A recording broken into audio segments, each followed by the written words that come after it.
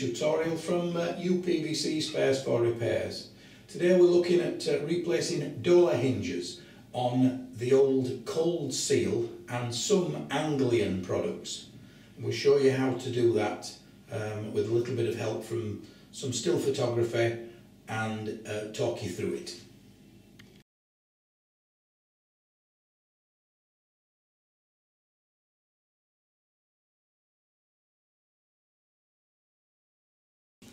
These are the hinges that we're looking at. They were most commonly used in the 80s and 90s by both Coldseal and Anglian. And the telltale on this hinge is that if you open the door, you'll see a grub screw here and a dummy stud at the bottom. So this allows you to be able to remove the hinge in a methodical manner, and we'll go through that shortly, but this is the hinge that we're looking at. When the hinge was originally put onto the door frame, this section here is screwed through the back. So to be able to access the screws at the back of here, you need a 2mm Allen key to remove this Allen screw. Once you've removed it, you should be able to slide that off, which will expose the hinge. So once you've removed the or unscrewed the Allen screw at the side here, and you've lifted this off, which is your cover plate, you'll do that to both the top, bottom and middle hinge. Now clearly you're going to need a lift here, because you're now going to be wanting to lift the whole of the door off its hinges. Now you're going to need an allowance of at least 25 to 30 millimeters at the top of the door to allow you to be able to release this from its hinge. As you'll see, as we lift it up, the stud at the bottom is anchored into the bottom of the hinge, so it's got to be able to clear. So that's why we're looking for 25 to 30 millimeters of space at the top of the door. So to enable you to get the front plate off, we suggest either a scraper or a little penknife, either towards the bottom or towards the top. Just simply insert it and it will come away. And that will reveal the plate behind that anchors through into the door, which has got pins in it, which has got to be removed first. So having removed the grub screw and taken the cover off and lifted the door out, that exposes a plastic plate here, which you simply slide up, and that shows you where the fixings are for the hinge. Remove the screws and pull this away. Remember, it's got 2 pins on the back for stability inside the door. Remove that and you've removed the hinge completely. In most instances where doors are fitted in UPVC, there is a distance called the overlap. That's the distance that the seal sits back from the edge of the frame. So as you open your door, you will see that position. What you've got to identify is that your hinges are actually sitting in the correct place. So before you start dismantling any hinges, the idea is you run a pencil mark down the back of the door opener before you open it. Open the door and identify that that distance there is either 8 or 9 millimeters, or around about that. But you must do that to all positions in front of each hinge to identify whether or not the hinge is in the correct place or not. If it's not, we've first of all got to reposition the hinge slightly to enable you to identify the correct overlap. The hinges, once you've decided that the door is in the correct position, now require drawing round with a pencil so that you know exactly the position it is before you remove the hinge. Like so. So you've safely removed the door, having drawn round the hinge with a pencil. We're removing the plates, and you can see the plate below. We'll take the screws out of there now.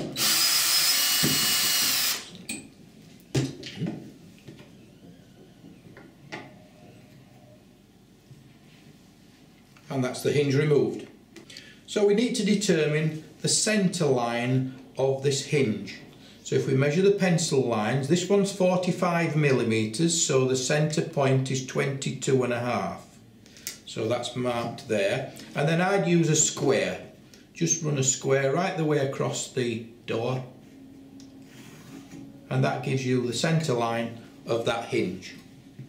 So having determined the centre line, I would just shorten the square slightly and put it down the side here and extend the line down the side of the door.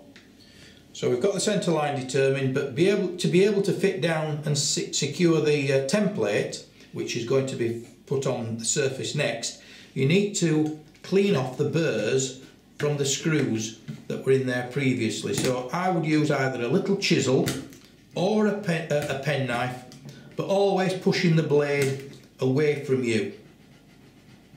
So we've cleaned off the burrs, and we've now got to introduce the template. Now the template will come with 3 of them available for each of the hinges, and what we do is, where the word edge is, cut the template level with the edge indicated. Take that away. Now this edge indicates this side, which is where the hinge sits. So we turn it round, offer it up to the edge, and at the same time, looking for the mark that we created when we measured the centre, we align that correctly, and we align that correctly with the line that drops down this side of the door edge. That now has placed that template in the correct position. Well, we've got the template now set in place, and on this occasion we've held it down with sellotape. And the next requirement you will need to find is a 5mm and a 3mm high-speed steel drill bit. And then we're going to show you how to disassemble the new hinge to put in place after you've drilled the holes. This hinge comes pre-assembled with the pin already in position. You can see from the indentation or the printing on the top of the hinge, it clearly tells you which is the top. The pin is firstly extracted out of the top, and usually the easiest way is to use one of the screws that's supplied with the hinge and just simply tap it from the bottom. The hinge will be removed. You can part the 2 individual parts, ready for assembly onto the door. Having disassembled these parts, the only piece we're interested in now is this one, which we're going to fit onto the door sash. It has a cover plate which has to be removed by taking out one screw from the rear. Screw is there, which gives us this piece, which is separate and allows us to put that onto the door sash. Now we're ready to affix this to the door sash by drilling the 6 holes. 2 of them are the 5mm holes, remember, and the other 4 are the 3mm holes to accommodate the screws to hold it in place. The 5mm holes will take the spigots that go through the door, and the others align up immediately for the screws. So we've drilled our holes, and then we've removed the template and cleared away and cleaned any of the residue from the adhesive. So we're going to put the zinc fixing plate now back into the main body of the hinge, and the bolt head at the top is designed to fit into this opening here. So if we carefully insert that, and at the same time allowing the spigot pins to come through the rear of the hinge plate. Resecuring the plate, the spigot pins come out of the back, and it may be that in offering it up, because it's a 5mm hole, you may need to tap it home slightly. Then using the securing screws supplied,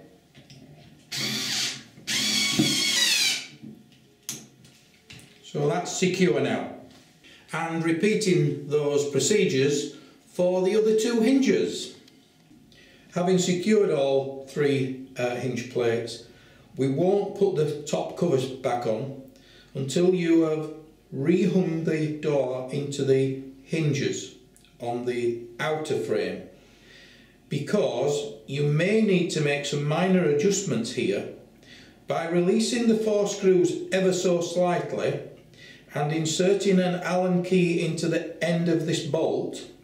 It allows the body of the hinge to move laterally to give you the minor adjustments required to keep the door in full alignment. Moving along to the hinge part that's still attached to the main door frame, we've removed the cover cap, we've removed the door sash, we've already drawn around the outer rim in pencil, so now we need to remove the attachment screws. With all the screws removed, we can now take the hinge plate off the outer frame. Turning our attention now to the outer frame that's attached to your wall, we need to measure the height of the hinge, which in this instance is 110mm. So we need to find the halfway mark, which is 55.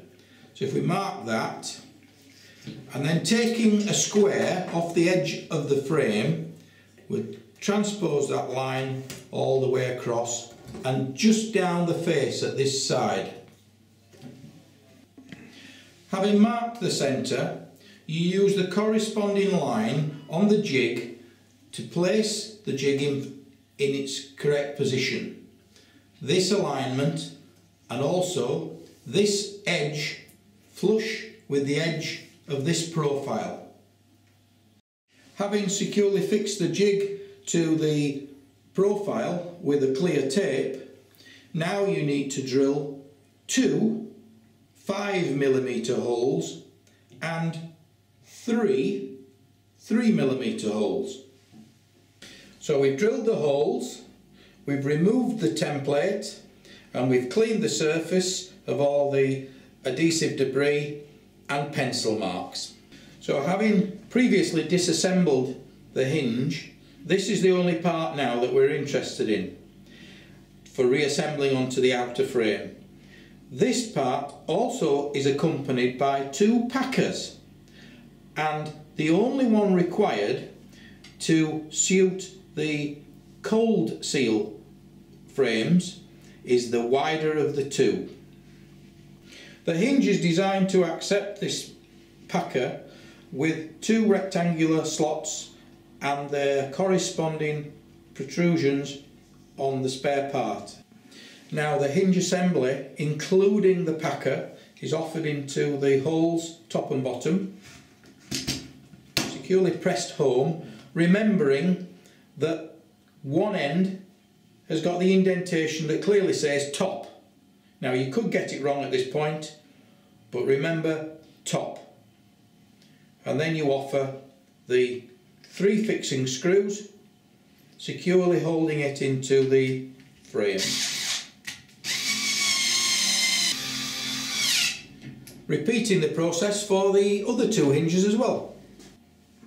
We're now in a position where we're ready to reassemble the door. So with some help again in lifting, offer the hinges, all 3, in together, and at the same time then offer in the hinge pin from the top, carefully sliding it through until it engages with the bottom half of the hinge.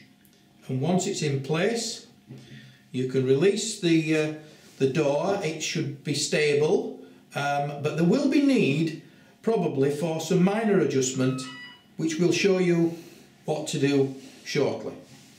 We're going to show you the 3 adjustments available on this hinge, and they are sited here, here and here. In order to make the lateral movement left to right on the hinge, the first thing you need to do is slacken off slightly the 4 screws. That will enable you then to insert the 5mm Allen key into the bolt head, which will then allow this hinge to move laterally left and right. What I would normally do is put a small pencil mark down the face of the hinge and onto the door, and then as you offer your Allen key into the bolt here, as you turn it, you'll be able to see exactly how far the door has moved. Remembering, of course, that we're still trying to achieve the 8 to 9mm of cover under the gasket. Having completed the adjustments, you simply tighten the 4 screws. To enable you to activate the second adjustment on the hinge, it's necessary to insert some small tool in the bottom, which simply pushes the hinge pin back out of the head.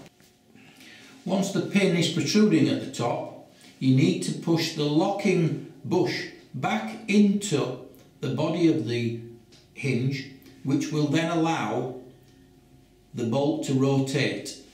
And the third adjustment to this hinge is from the base of the hinge body with a 5mm Allen key inserted. This is the movement using the Allen key to move the door either up, as we are showing here, or alternatively down.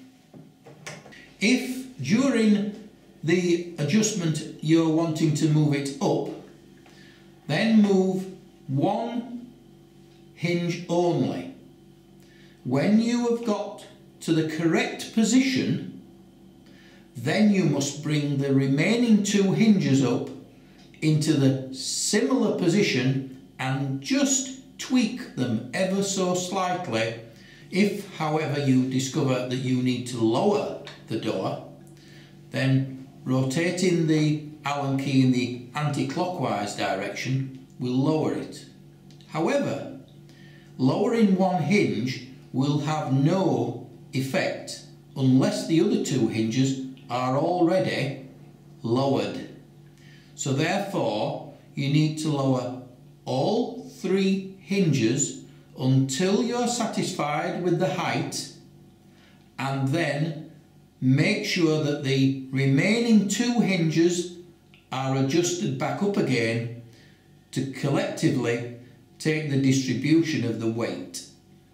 In closing, just to finish off, there are 2 cover caps, one for the top of the hinge and one for the bottom. They've got 2 small ribs on and 2 accompanying holes at the top and at the bottom of the hinge to insert them into, clipped in there, and the same at the bottom. And then finally you put the top cover cap on and secure it from the back with the screw that we took out earlier. From UPVC Space for Repairs, thank you and goodbye for now.